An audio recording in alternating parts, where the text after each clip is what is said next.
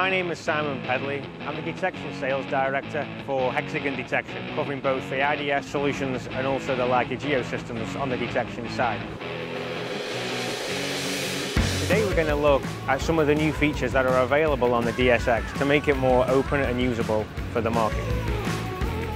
The DSX is a very simple solution and allows us to bring GPR to the masses.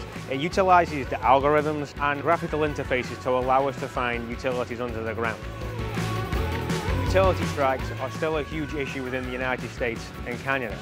So when we think about these utility strikes, what's causing them? It's contractors hitting the utility lines, even when they have phoned the dial before you digs and the 811 systems. Electromagnetic locators allow us to find the utility lines under the ground, anything metallic.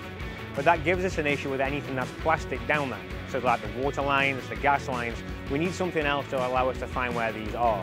And that's where the DSX solution comes in to allow us to find these non-metallics very quickly and very simply and get this information not only from within the system, but also into the excavators so we get the avoidance zones so the utility strike doesn't happen in the first place. So the DSX is a simple solution for any operator or contractor to use. That's where it was built as its foundation. It works in a simplistic process of collection, processing, and then exporting the data. So step one is always to collect the data, and we give it a defined work area. So when paired with GPS, we just go up and down in a grid process and capture the data. And all we do is focus on capturing the information and walking in straight lines. Once we have this data, we can then process it. Once it's processed, we then get an image of what's under the underground, like can be seen on the side of the vehicle. It's basically like we peel away the top layer and look at where the utility lines are under the ground. We get this heat map to show us where those utilities are.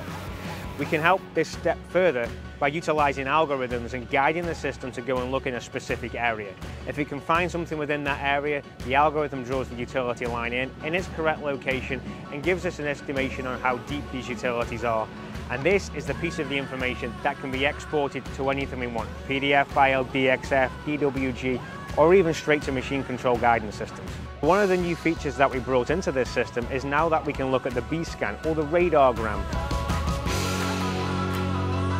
So this can help build our knowledge and experience, and it can also allow people to understand how the system is doing the interpretations and what it's looking at in its algorithms to allow us to identify these lines. So utility locators aren't just bespokely for utility locating contractors. They are there to be used by anybody for quick verification of where utilities are.